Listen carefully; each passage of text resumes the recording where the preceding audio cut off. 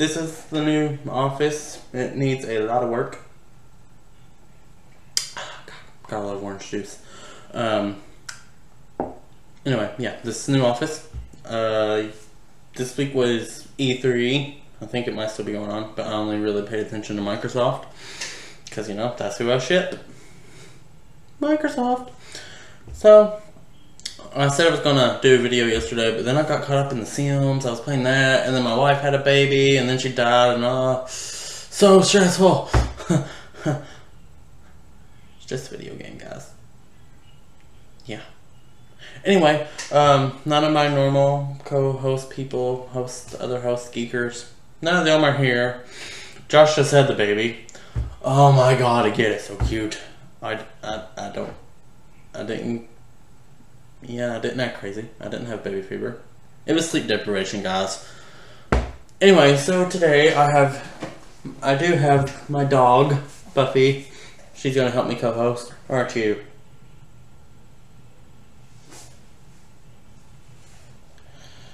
Okay. She doesn't want to. Just go somewhere. Yeah, go somewhere. Okay. So anyways, E3! So, I'm just gonna focus on the things I was most impressed with. Let me get another drink first. Refreshing. Okay. So, as soon as I turned on the TV, well, they lied to me. They said it was going to start at noon, but it really started at 11:30, so I'll probably miss some of it. However, as soon as I turned it on, they were showing footage of Call of Duty Advanced Warfare, and let me tell you, that game looks awesome. They had the cycling grenades. Those things just look so cool. You just throw them in like little helicopters. Boom. Oh, I should calm down. Okay, so yeah, overall, it looks really cool. I don't really play Call of Duty games. Last one I played was Call of Duty 2. And this is like, what, Call of Duty 6, 7, 50? I don't know. But anyway, this one looks really cool. I might actually play it, considering I ever get an Xbox One. They also showed a game called Evolve. Not really sure what to think about it. I think it could be pretty cool. Apparently, it's a multiplayer game where you can either be a team of monster hunters or you can be the monster attacking everybody, which looks really cool. And that monster looked pretty cool. I'm not sure what it was, but, you know, yeah. Which reminds me, they also showed this awesome little, I don't know if it'd be an indie game, but it's kind of a Slender-like thing, but it's alien. It's like you're in the Alien movie, and then the alien's just walking around, and you have no idea where it's going to be. So you have a little motion detector thing, and you just gotta run for your life. But it looks so much fun. I want to play it.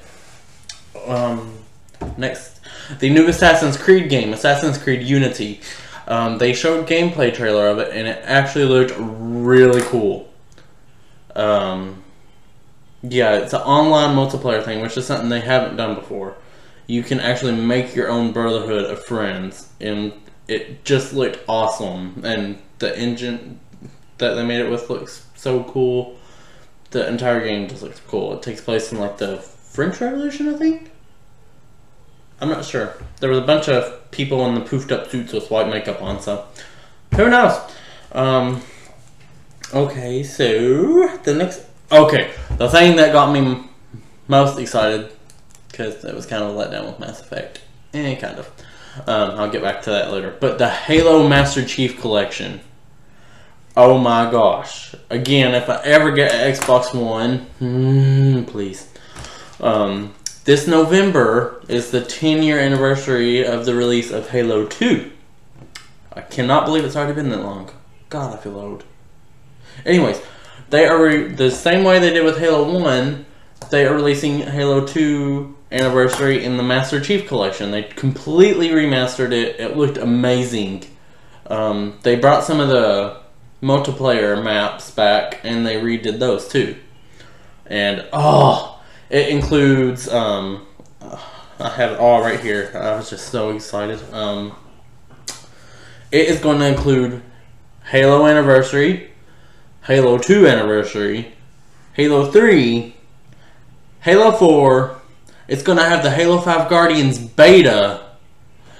And it's going to include the live action series from Ridley Scott, which is completely separate from the Steven Spielberg one that they're also working on. That's going to be around the release of Halo 5.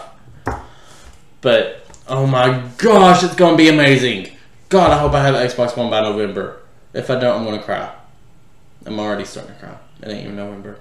Sleep deprivation, guys. It get ya. But, yes, I'm looking forward to that. That's coming out November 11th, I believe. Dragon Age Inquisition. I haven't really played many of the Dragon Age games. I played Dragon Age Origins and a little bit of Dragon Age 2, but then I just stopped for some reason. And it's not because I didn't like the games, because I actually love the games. I'm an RPG player. I love them. I just don't know why I quit. Probably a Halo game came out or something, and, you know, just priorities. However, Dragon Age Inquisition, like all these games, I'm sounding so repetitive, guys, but it looks incredible. All these games look incredible. They surprised me with the new Tomb Raider. I mean, I'm sure it didn't surprise a lot of people. I think they already had plans for it, but I didn't see it coming. The sequel to the Tomb Raider, to the reboot Tomb Raider series, it looks amazing. It was The Rise of the Tomb Raider, that's what it's called. And it looks pretty intense, obviously, because the events from the first, it starts out with her in therapy. I mean, the events from the first game obviously made her, whoa, you know. So yeah, I'm really looking forward to that. Anything else? Let me just, I took notes, guys. I was prepared. Oh, The Witcher 3. I never played any of the Witcher games. However, I heard I should have. So, maybe this will be my first one. Again, if I get an Xbox One. Because this gameplay actually looked really cool. So, I'm really excited about it. What are you doing, dog? I don't know where she got that from. Oh. Anyway, on to the EA conference. I was really hoping to see Mass Effect 4. Oh gosh, and I wasn't totally disappointed, but I was mostly disappointed. I mean, I got that. I know they're working on it. They showed concept art. They called it a conceptual prototype, I think was the phrase they used. And I was really hoping to see more. But it's good to know that they're working on it. They got a lot of people, really talented team working on it. I saw Krogan. I know that's Mass Effect. I just can't wait. And okay. Where next? Okay, yeah. Star Wars Battlefront. This looks like the Star Wars game we've been waiting to play forever. They have scouted the locations that the original Star Wars were filmed. Oh my gosh. They went to the LucasArts and got all the props. They scanned them. They want this thing to be perfect. I mean, they've been working hard on this game, and it looks like it's going to be worth it in the end. The concept, again, they did conceptual prototypes, but it just looks so pretty. I can't wait to play this game. And Sims 4. Like I was saying, I got hooked on The Sims earlier. Oh gosh, I can only imagine what's going to happen in this one. I'm talking too fast, ain't it? I'm sorry, I'm going to slow down. Okay, so this one looks pretty awesome. They're including smart Sims. So, like, events that happened, like, a week ago will affect you in the present day as your, well, affect your Sim. There I go again. Blurs between reality, guys. God. I'm okay. And lastly, the new Battlefield game. It is called Battlefield Hardlines, and it's taking the war straight to the streets. It is cops versus criminals, and the gameplay looked awesome. I would look forward to playing this game. What I love about the Battlefield is the destruction, because like if you shoot a wall with a rocket launcher, boom, the wall goes down. You don't really get that in most shooter games, but hopefully it's going to start happening more often. Someone here? Anyway. So yeah, and they did something new with that too. The beta is out now, but it's first come, first serve. So you might want to go check that out. Anyway, that is all I got on the awesomeness of E3. There's probably a lot more I missed, but again, Blur Between Realities got me. Oh, so good. Anyway, onward about what's going on in the Legends of the Geekas in our office. Obviously, the office. There is a smell in here. I don't know what it is. I'm hoping it's not mowed. But we got moved to the back of my house, so I tried to suit it up as much as I could. I'm not blaming the move on anybody. But what are you gonna do? No, but I think it would. I think it could be nice if we just get it fixed up. We got some Game of Thrones mats behind us. Looks pretty cool. And yeah. Anyway, so that's happening. We've also started a Kickstarter because we are currently in the process of writing a web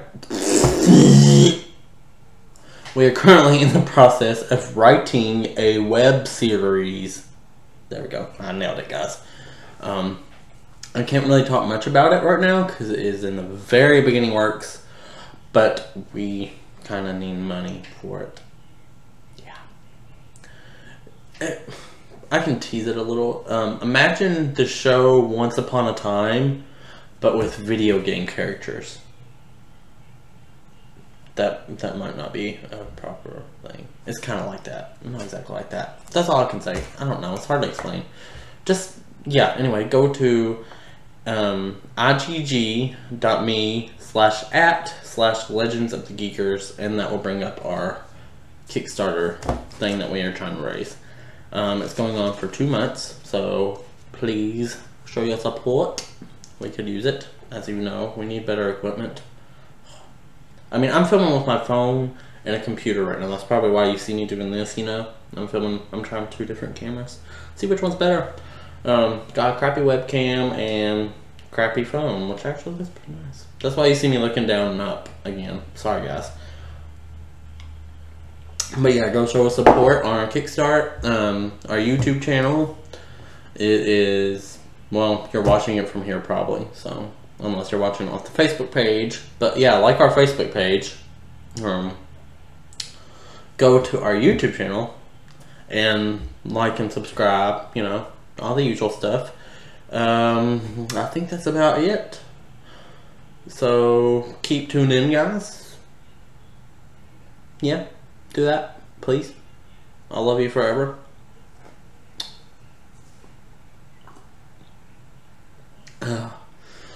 It's so lonesome. So yeah, do all the stuff I just said. Be awesome. Like, subscribe. Yeah. Stay tuned. We have more stuff coming. Bye.